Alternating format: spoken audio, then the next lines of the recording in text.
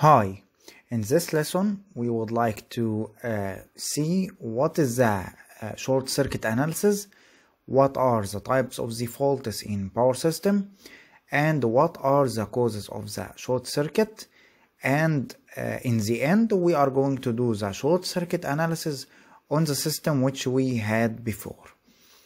So why doing the short circuit analysis? Number one, in order to select the switchgear equipments such as circuit breakers, fuses, isolators, which is used of course in switching action and protection equipment. And of course we need to select our equipment in order to withstand the short circuit, either a three-phase short circuit or a single line to ground or whatever it is. But usually we have to use the insulation or prepare insulation for the equipment to withstand the short circuit and the voltage surges. Okay, so another thing, we would like to adjust the relay settings, which is used to detect the current inside the power system. So in order to be able to distinguish between the full load current and the fault current. Okay, so we would like to do the load flow analysis to know the amount of current flowing through our power system, and short circuit analysis in order to know the amount of fault current in our system. Another thing, we use the short circuit analysis in stability studies of the power system. Okay, now what are the types of the faults in power system? We have the three line to ground or three phase to ground fault. What does this mean? It means that the three phase are connected together with the ground. Okay, so the three phases are connected together with the ground. Another fault is called line to line to line, or the three phase fault. Okay, the three phases are connected together without the ground. Another type of fault is line to line fault, which means one phase with another. For example, A with B, or B with C, or A with C. Again, two phases only. Okay, without the ground. We have another one which is called line to ground. The two lines with a ground. For example, here, this phase with this phase and the ground. They are all connected together. Another one is called the line to ground or line to ground fault, LG. It means that one of the phases connected with the ground. Okay, so the line to ground, the three phases with the ground, is called a symmetrical fault. The other types of the faults, like line to line to ground, are called unsymmetrical faults. Okay, because they only contain two or one phase. So what are the causes of the previous faults in the power system? We can have an insulation failure of cables, underground cables for example, or the equipment itself. So the insulation failure, which insulates between different phases, for example phase A and phase B, the insulation failure will cause these two phases to be connected together. So we will have a fault, or one of the phases will be connected with the ground.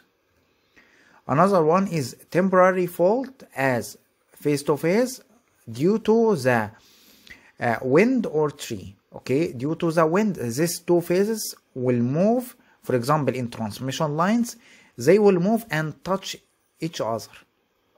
So this will be temporary fault, but it will have an effect in our power system. Another one is the cutting of transmission line or distribution lines. When they are cut, they will connect with the ground and causing, of course, faults in the power system.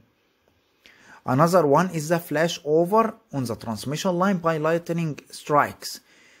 Okay, so this will cause the phase to be connected with the ground, or even causing line to line faults or line to ground faults. Now let's go to the ETAP program in order to do the short circuit analysis. So now we opened the ETAP program. So in order to go to the short circuit analysis, you will see that this small strike or lightning strike called short circuit analysis. Click on it.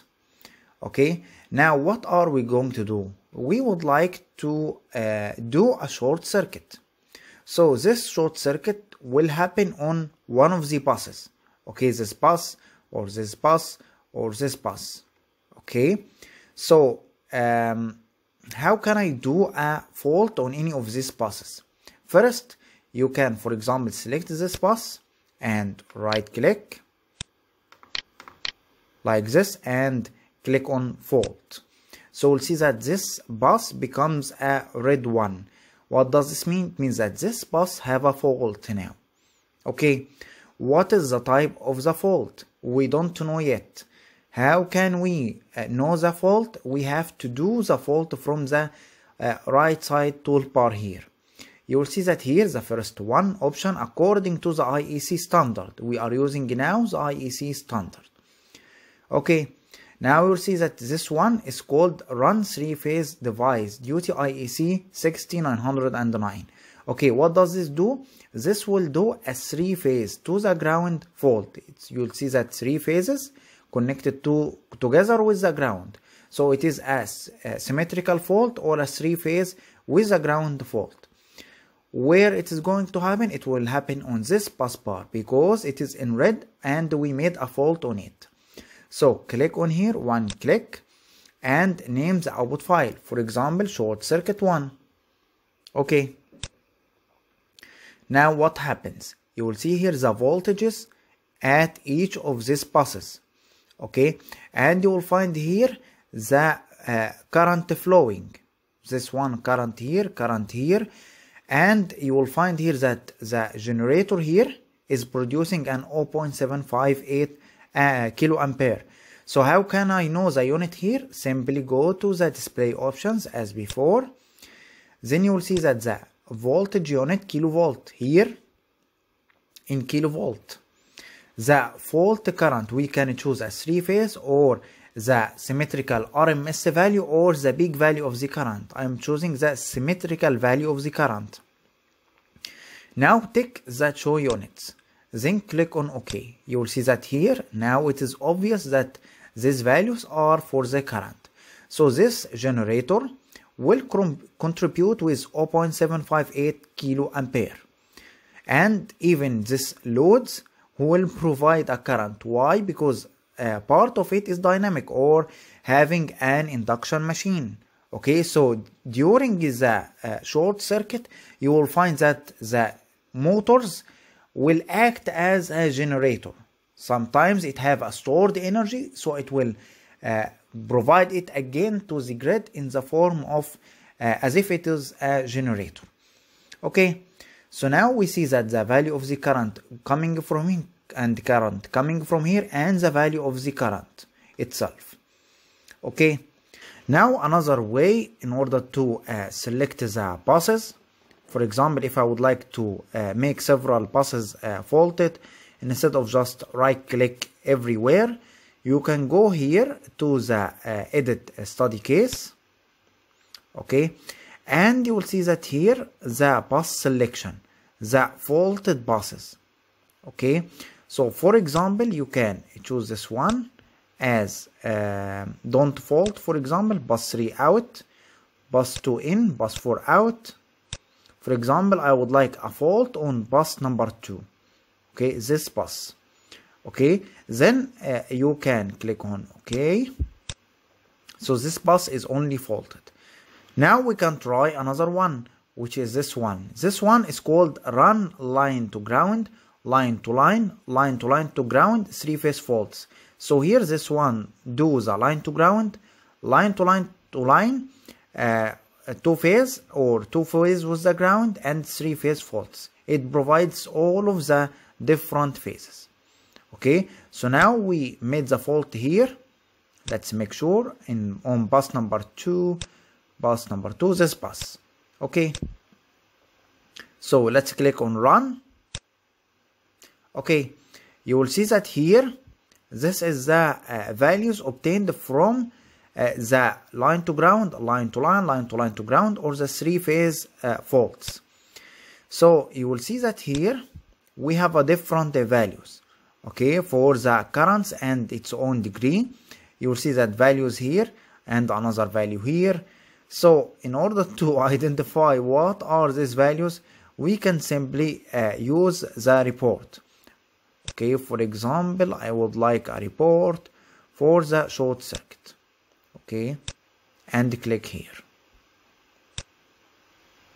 So here we have the short circuit report for bus number 2 and having a nominal kilovolt of 110. Okay, now let's see bus number 2, the three-phase fault, the line to ground fault, and the positive and zero sequence impedance according to each of the bus, according to looking from each bus. Okay, you'll find that R1, X1, R0 and X0 for the zero sequence and positive sequence are calculated according to the bus. You will see that here we made a three-phase fault. Okay, so we'll find here that the bus voltage dropped to 0 because we are doing a short circuit, three-phase short circuit at this bus, and the ampere is 4.58 kilo ampere from bus number 2. You will see that bus number 1 is providing this amount of kilo ampere. Bus number 3 is providing this amount of kilo ampere, and the other buses. Okay, now you will see that here the voltage percentage. Okay, here the voltage dropped to 0 at bus number 2 because we had a three-phase to the ground. Now looking at line to ground, okay, a single phase to the ground for the program here for bus number 2, it made phase number A short circuit with the ground, or line to ground for phase number A. That's why phase number A have a 0 voltage. The other two is still there. Okay, and the current IA, which is, since this one or phase number A is the one which is short circuit with the ground, you will find here 4.016. This is the amount of ampere from bus number 2 to the ground. And you will find the other values or the contribution of other bus bars. So this is a simple report in which we made a study case. You will find here also a run transient short circuit. This is about IEC 61363. Okay, another thing you will find that here we are working with the IEC standard. Okay, in another standard which is the NC, you will find something different.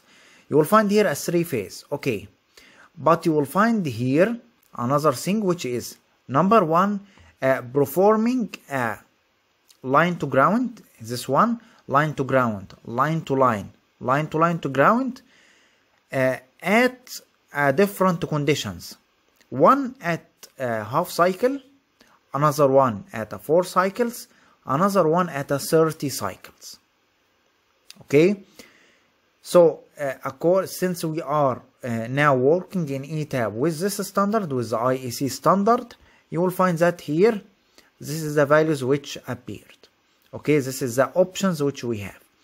You will find here also another 2 options which we will discuss later, the IEC arc flash and IEC arc flash insertion calculation. So we are going to discuss them in the arc flash later in the course. So this was a simple video which shows you how to do the short circuit analysis in ETAP program.